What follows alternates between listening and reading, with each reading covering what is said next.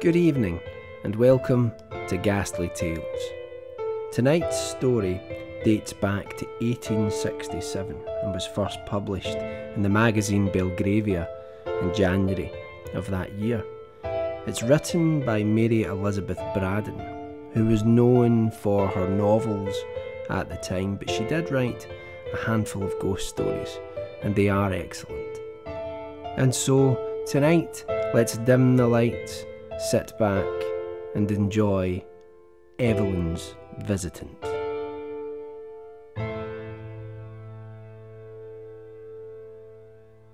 It was at a masked ball at the Palais Royal that my fatal quarrel with my first cousin, André de Brissac, began. The quarrel was about a woman. The women who followed the footsteps of Philip of Orleans were the causes of many such disputes, and there was scarcely one fair head in all that glittering throng which, to a man versed in social histories and mysteries, might not have seemed bedabbled with blood. I shall not record the name of her, for love of whom André de Brissac and I crossed one of the bridges in the dim August dawn on our way to the waste ground beyond the church of Saint-Germain-des-Prés. There were many beautiful vipers in those days, and she was one of them. I can feel the chill breath of that August morning blowing in my face as I sit in my dismal chamber at my chateau of Poiverdun tonight, alone in the stillness, writing the strange story of my life. I can see the white mist rising from the river, the grim outline of the Châtelet and the square towers of Notre Dame, black against the pale grey sky. Even more vividly can I recall André's fair young face as he stood opposite to me, with his two friends, scoundrels both, and alike eager for that unnatural fray. We were a strange group to be seen in a summer sunrise, all of us fresh from the heat and clamour of the Regent's saloons. André in a quaint hunting dress copied from a family portrait at Poiverdun, I costumed as one of Law's Mississippi Indians. The other men in like garish frippery, adorned with broideries and jewels that looked wan in the pale light of dawn. Our quarrel had been a fierce one, a quarrel which could have but one result, and that the direst.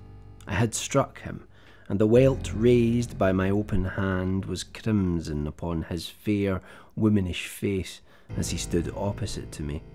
The eastern sun shone on the face presently, and dyed the cruel marks with a deeper red, but the sting of my own wrongs was fresh. I had not yet learned to despise myself for that brutal outrage.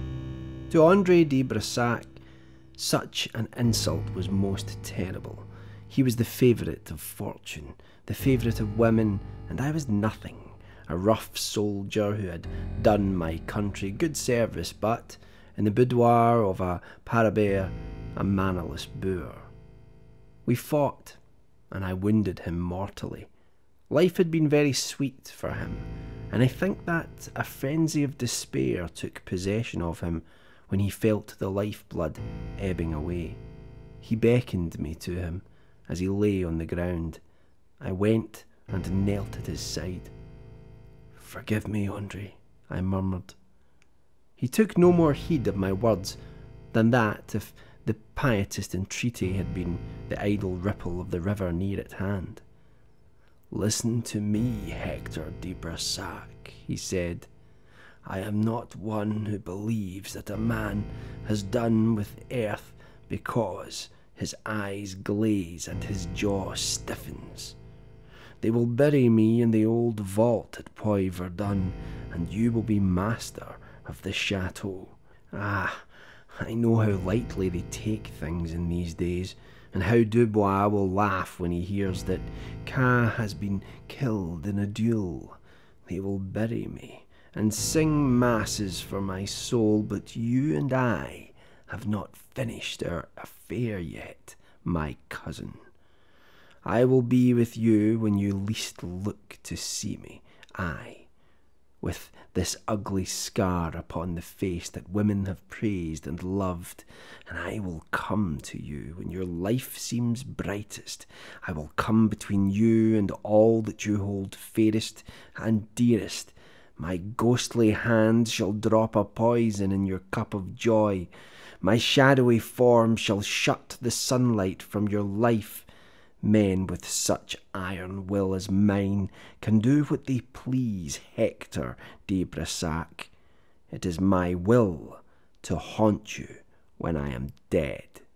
All this in short, broken sentences he whispered into my ear.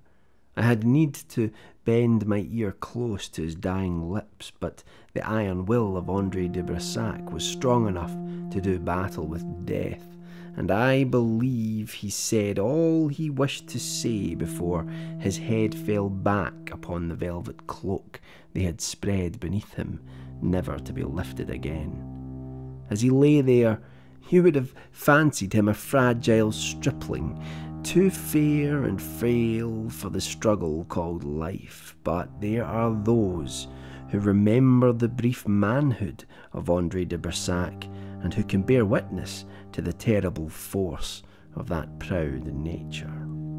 I stood looking down at the young face with that foul mark upon it, and God knows I was sorry for what I had done. Of those blasphemous threats which he had whispered in my ear, I took no heed. I was a soldier and a believer. There was nothing absolutely dreadful to me in the thought that I had killed this man. I had killed many men on the battlefield, and this one had done me cruel wrong.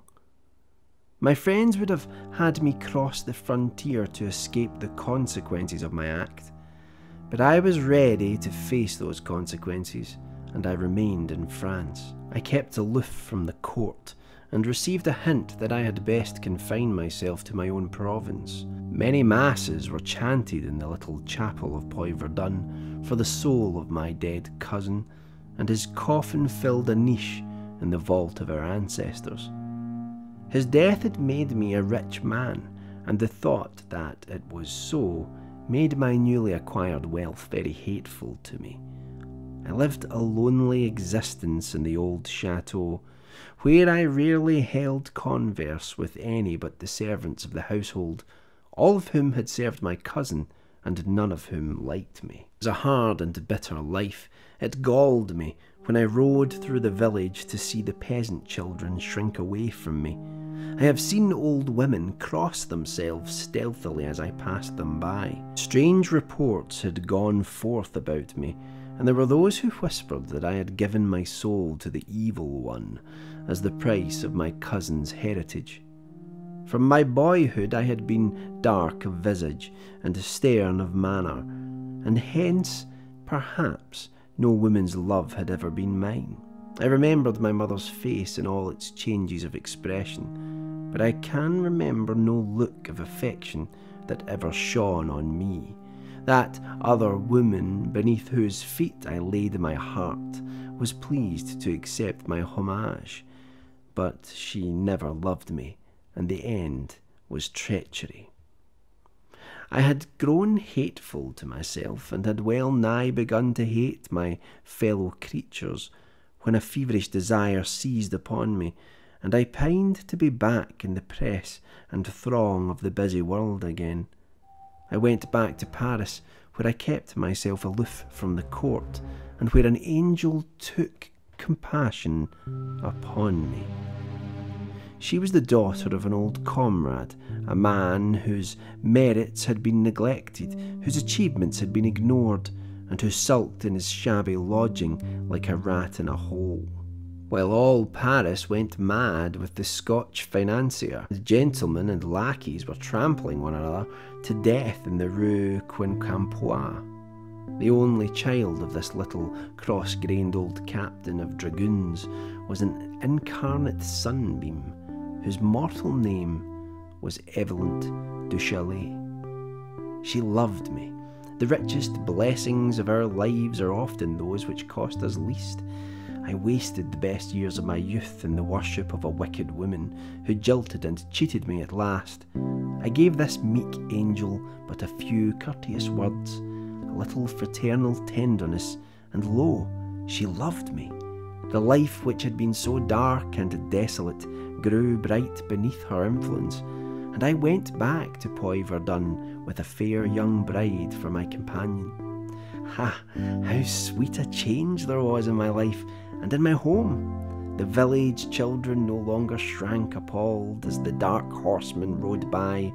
The village crones no longer crossed themselves, for a woman rode by his side, a woman whose charities had won the love of all those ignorant creatures, and whose companionship had transformed the gloomy lord of the chateau into a loving husband and a gentle master.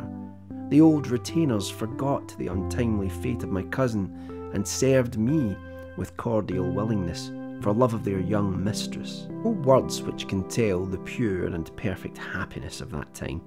I felt like a traveller who had traversed the frozen seas of an Arctic region remote from human love or human companionship, to find himself on a sudden in the bosom of a verdant valley, in the sweet atmosphere of home.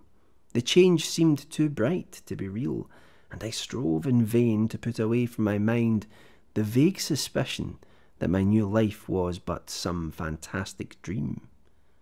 So brief were these halcyon hours that, looking back on them now, it is scarcely strange if I am still half inclined to fancy the first days of my married life could have been no more than a dream.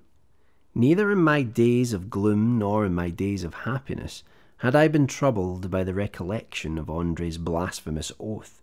The words which with his last breath he had whispered in my ear were vain and meaningless to me.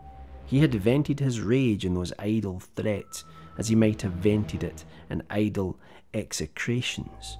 That he will haunt the footsteps of his enemy after death is the one revenge which a dying man can promise himself, and if men had power thus to avenge themselves, the earth would be peopled with phantoms. I had lived for 3 years at Poiverdun, sitting alone in the solemn midnight by the hearth where he had sat, pacing the corridors that had echoed his footfall, and in all that time my fancy had never so played me false as to shape the shadow of the dead. Is it strange, then, if I had forgotten Andre's horrible promise? There was no portrait of my cousin at Poiverdun. It was the age of boudoir art, and a miniature set in the lid of a gold bonbonniere or hidden artfully in a massive bracelet was more fashionable than a clumsy life-size image fit only to hang on the gloomy walls of a provincial chateau rarely visited by its owner. My cousin's fair face had adorned more than one bonbonniere, and had been concealed in more than one bracelet, but it was not among the faces that looked down from the panelled walls of Poiverdun. In the library I found a picture which awoke painful associations. It was the portrait of a de Brissac who had flourished in the time of Francis I, and it was from this picture that my cousin Andre had copied the quaint hunting dress he wore at the Regent's ball. The library was a room in which I spent a good deal of my life, and I ordered a curtain to be hung before this picture. We had been married 3 months when Eveline one day asked, "Who is the lord of the chateau nearest to this?" I looked at her in astonishment. "My dearest," I answered, "do you not know that there is no other chateau within 40 miles of Poiverdun?" "Indeed," she said, "that is strange." I asked her why the fact seemed strange to her, and after much entreaty I obtained from her the reason of her surprise. In her walks about the park and woods during the last month, she had met a man who, by his dress and bearing, was obviously of noble rank. She had imagined that he occupied some chateau near at hand, and that his estate adjoined ours. I was at a loss to imagine who this stranger could be, for my estate of Poiverdun lay in the heart of our desolate region, and unless when some traveller's coach went lumbering and jingling through the village, one had little more chance of encountering a gentleman than of meeting a demigod. "Have you seen this man often, Eveline?" I asked. She answered in a tone which had a touch of sadness. "I see him every day." "Where, dearest?" "Sometimes in the park, sometimes in the wood. You know the little cascade, Hector, where there is some old neglected rock work that forms a kind of cavern? I have taken a fancy to that spot, and have spent many mornings there reading. Of late I have seen the stranger there every morning." "He has never dared to address you?" "Never. I have looked up from my book and have seen him standing at a little distance, watching me silently. I have continued reading, and when I have raised my eyes again I have found him gone. He must approach and depart with a stealthy tread, for I never hear his footfall. Sometimes I have almost wished that he would speak to me. It is so terrible to see him standing silently there." "He is some insolent peasant who seeks to frighten you." My wife shook her head. "He is no peasant," she answered. "It is not by his dress alone I judge, for that is strange to me. He has an air of nobility which it is impossible to mistake." "Is he young or old?" "He is young and handsome." I was much disturbed by the idea of this stranger's intrusion on my wife's solitude, and I went straight to the village to inquire if any stranger had been seen there. I could hear of no one. I questioned the servants closely, but without result. Then I determined to accompany my wife in her walks, and to judge for myself of the rank of the stranger. For a week I devoted all my mornings to rustic rambles with Eveline in the park and woods, and in all that week we saw no one but an occasional peasant in sabots, or one of our own household returning from a neighbouring farm. I was a man of studious habits, and those summer rambles disturbed the even current of my life. My wife perceived this, and entreated me to trouble myself no further. "I will spend my mornings in the Plaisance, Hector," she said. "The stranger cannot intrude upon me there." "I began to think the stranger is only a phantasm of your own romantic brain," I replied, smiling at the earnest face lifted to me. "A chatelaine who is always reading romances may well meet handsome cavaliers in the woodlands. I dare say I have Mademoiselle Scuderi to thank for this noble stranger, and that he is only the great Cyrus in modern costume." "That is the point which mystifies me, Hector," she said. "The stranger's costume is not modern. He looks as an old picture might look if it could descend from its frame." Her words pained me, for they reminded me of that hidden picture in the library, and the quaint hunting costume of orange and purple which André de Brissac wore at the Regent's ball. After this my wife confined her walks to the Plaisance, and for many weeks I heard no more of the nameless stranger. I dismissed all thought of him from my mind, for a graver and heavier care had come upon me. My wife's health began to droop. The change in her was so gradual as to be almost imperceptible to those who watched her day by day. It was only when she put on a rich gala dress, which she had not worn for months, that I saw how wasted the form must be on which the embroidered bodice hung so loosely, and how wan and dim were the eyes which had once been brilliant as the jewels she wore in her hair. I sent a messenger to Paris to summon one of the court physicians, but I knew that many days must needs elapse before he could arrive at Poiverdun. In the interval I watched my wife with unutterable fear. It was not her health only that had declined. The change was more painful to behold than any physical alteration. The bright and sunny spirit had vanished, and in the place of my joyous young bride I beheld a woman weighed down by rooted melancholy. In vain I sought to fathom the cause of my darling's sadness. She assured me that she had no reason for sorrow or discontent, and that if she seemed sad without a motive, I must forgive her sadness and consider it as a misfortune rather than a fault. I told her that the court physician would speedily find some cure for her despondency, which must needs arise from physical causes, since she had no real ground for sorrow. But although she said nothing, I could see she had no hope or belief in the healing powers of medicine.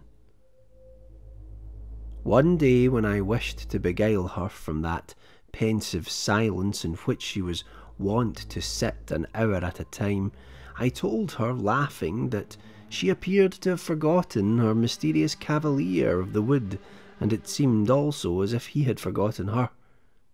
To my wonderment, her pale face became a sudden crimson, and from crimson changed to pale again in a breath. "You have never seen him since you deserted your woodland grotto," I said. She turned to me with a heart-rending look. "Hector," she cried, "I see him every day, and it is that which is killing me." She burst into a passion of tears when she had said this. I took her in my arms as if she had been a frightened child, and tried to comfort her. "My darling, this is madness," I said. "You know that no stranger can come to you in the Plaisance. The moat is 10 feet wide and always full of water, and the gates are kept locked day and night by old Massue. The chatelaine of a medieval fortress need fear no intruder in her antique garden."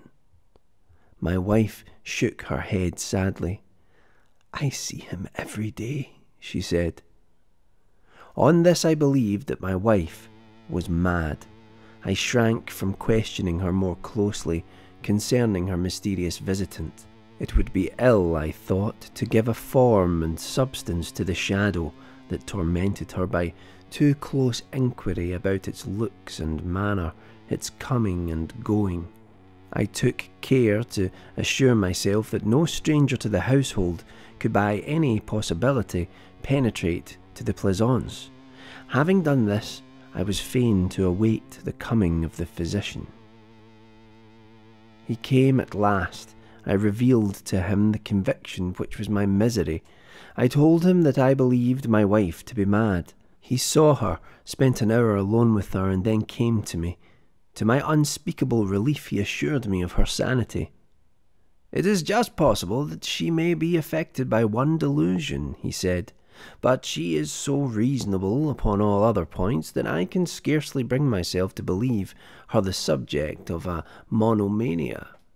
I am rather inclined to think that she really sees the person of whom she speaks. She described him to me with a perfect minuteness. The descriptions of scenes or individuals given by patients afflicted with monomania are always more or less disjointed. But your wife spoke to me as clearly and calmly as I am now speaking to you. Are you sure there is no one who can approach her in that garden where she walks?" "I am quite sure." "Is there any kinsman of your steward or hanger-on of your household, a young man with a fair womanish face, very pale and rendered remarkable by a crimson scar, which looks like the mark of a blow?" "My God!" I cried, as the light broke in upon me all at once. "And the dress, the strange old-fashioned dress?" "The man wears a hunting costume of purple and orange," answered the doctor. I knew then that Andre de Brissac had kept his word, and that in the hour when my life was brightest, his shadow had come between me and happiness. I showed my wife the picture in the library, for I would fain assure myself that there was some error in my fancy about my cousin. She shook like a leaf when she beheld it, and clung to me convulsively. "This is witchcraft, Hector," she said. "The dress in that picture is the dress of the man I see in the Plaisance, but the face is not his." Then she described to me the face of the stranger, and it was my cousin's face line for line, Andre de Brissac, whom she had never seen in the flesh, Most vividly of all did she describe the cruel mark upon his face, the trace of a fierce blow from an open hand. After this I carried my wife away from Verdun. We wandered far through the southern provinces and into the very heart of Switzerland. I thought to distance the ghastly phantom, and I fondly hoped that change of scene would bring peace to my wife. It was not so. Go where we would, the ghost of André de Brissac followed us. To my eyes that fatal shadow never revealed itself. That would have been too poor a vengeance. It was my wife's innocent heart which André made the instrument of his revenge. The unholy presence destroyed her life. My constant companionship could not shield her from the horrible intruder. In vain did I watch her, in vain did I strive to comfort her. "He will not let me be at peace," she said. "He comes between us, Hector. He is standing between us now. I can see his face with the red mark upon it plainer than I see yours." One fair moonlight night, when we were together in a mountain village in the Tyrol, my wife cast herself at my feet and told me she was the worst and vilest of women. "I have confessed all to my director," she said. "From the first I have not hidden my sin from heaven, but I feel that death is near me, and before I die I would fain reveal my sin to you." "What sin, my sweet one?" "When first the stranger came to me in the forest, his presence bewildered and distressed me, and I shrank from him as from something strange and terrible.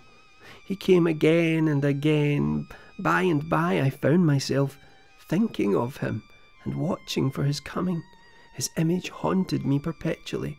I strove in vain to shut his face out of my mind. Then followed an interval in which I did not see him, and to my shame and anguish I found that life seemed dreary and desolate without him. After that came the time in which he haunted the Plaisance, and oh, Hector, kill me if you will, for I deserve no mercy at your hands. I grew in those days to count the hours that must elapse before his coming, to take no pleasure save in the sight of that pale face with the red brand upon it. He plucked all old familiar joys out of my heart, and left in it but one weird, unholy pleasure, the delight of his presence. For a year I have lived but to see him, and now curse me, Hector, for this is my sin. Whether it comes of the baseness of my own heart, or is the work of witchcraft, I know not, but I know that I have striven against this wickedness in vain. I took my wife to my breast and forgave her. In sooth, what had I to forgive? Was the fatality that overshadowed us any work of hers? On the next night she died, with her hand in mine, and at the very last she told me, sobbing and affrighted, that he was by her side.